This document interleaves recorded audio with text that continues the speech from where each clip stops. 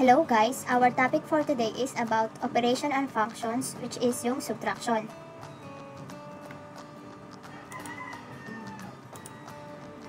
Process. Yung process ng subtractions natin sa function is replace the functions by the given values, then distribute yung negative sign or yung minus sign na tinatawag, and combine yung like terms. Para mas lalo nating maintindihan is, ito yung example. Example number 1. Given the functions f of x equals x plus 3 and g of x equals 3x minus 2. Determine the f minus g of x.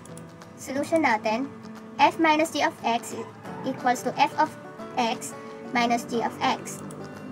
Then substitute yung value ng f of x, which is x plus 3 minus the quantity of yung value ng g of x natin, 3x minus 2.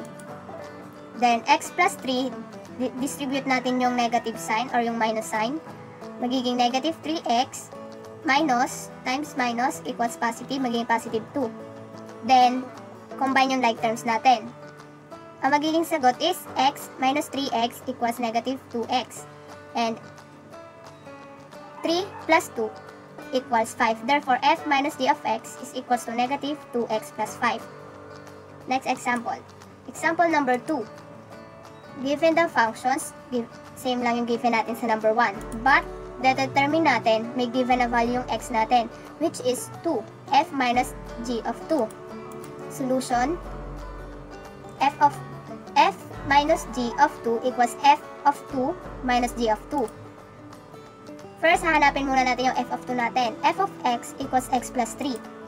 F of 2 equals 2, substitute natin yung value ng x na 2 plus 3. Therefore, yung f of 2 natin is equals sa 5.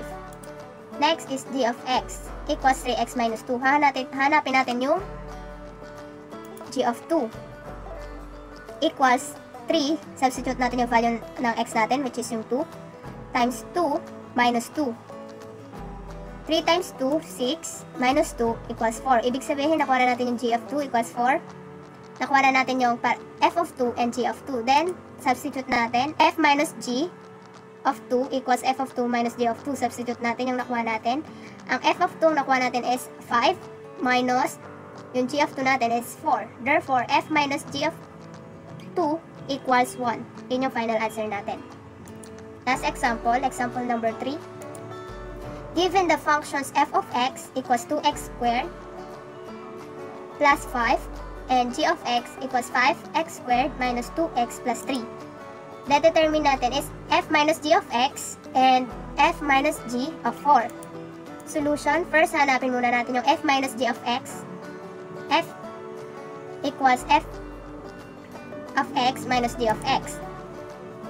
2x squared plus 5, yun yung f of x natin. Then minus the quantity of 5x squared minus 2x plus 3, yun yung g of x natin, diba?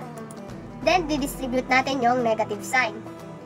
2x squared minus 5x squared plus 2x, since negative and negative, magiging positive, plus 5. Then, didistribute ulit natin yung negative sign, magiging negative 3. Then, yung magiging answer natin is negative 3x squared plus 2x plus 5 minus 3 plus 2. Para makuha naman natin mas madali yung f minus g of 4, hindi na natin kukunin yung f of 4 and g of 4. Isa-substitute na lang natin siya sa nakuha nating f minus g of x. Nakukuha. Then, magiging f minus g of 4 equals 3 times 4 squared plus 2 times 4 and plus 2. Magiging 3 times 4 squared, magiging 48.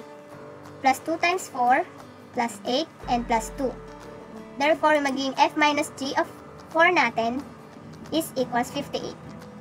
Yun, ganun lamang mag-subtract ng functions natin.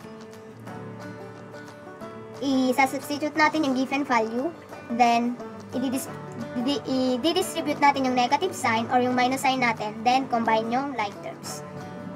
Yun lamang, and thank you and God bless.